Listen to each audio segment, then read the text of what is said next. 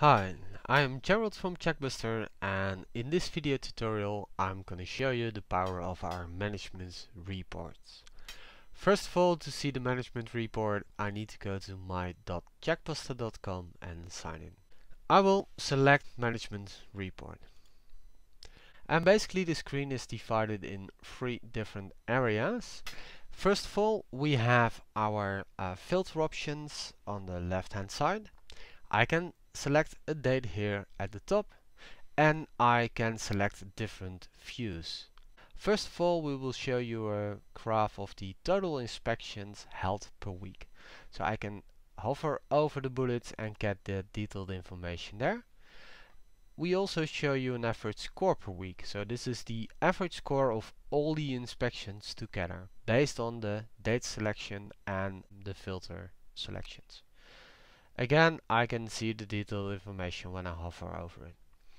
On the bottom part of the screen, we see an average score per organization, which shows me per organization the average score and the total inspections that I held, and a average score per checklist that I created. As you can see, there are multiple checklists here and multiple organizations and locations.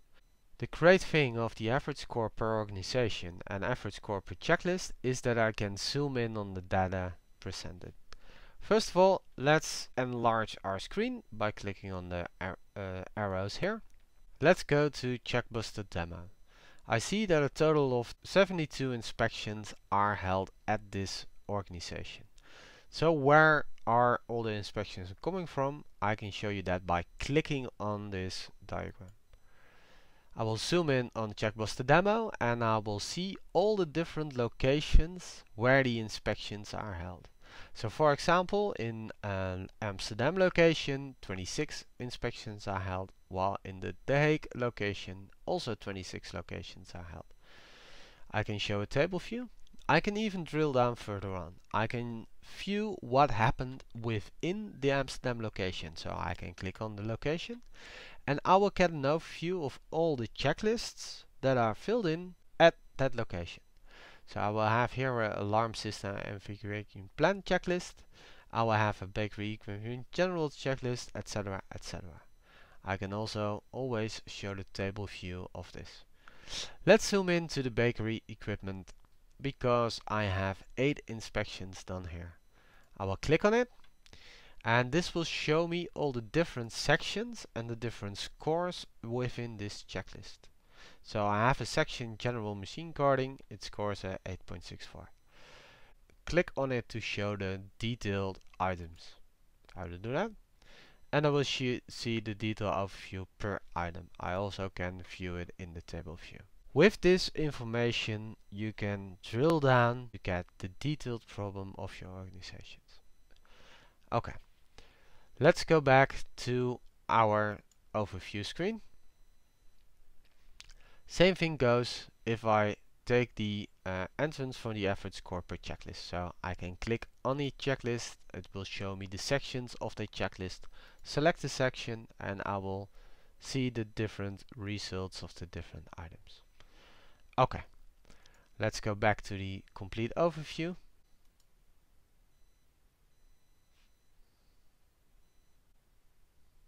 Okay, I told you about the filter options. So what I can do with the filter options is, for example, change my results to only a specific location. I can click on select location. Let's say I only want to see results for the location Amsterdam within the organization Checkbuster demo. If you don't see the save button, just scroll down and click save. And you will see all the results will change. I can also do that and change the selection to a couple of checklists that I want to see the results. So let's say I only want to see the results for the bakery equipment general checklist. I scroll down and hit the save button and my inspection overview will change.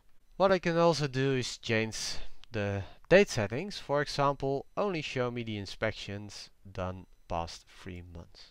Okay. And what I have now is an overview, a detailed overview with the selection in place.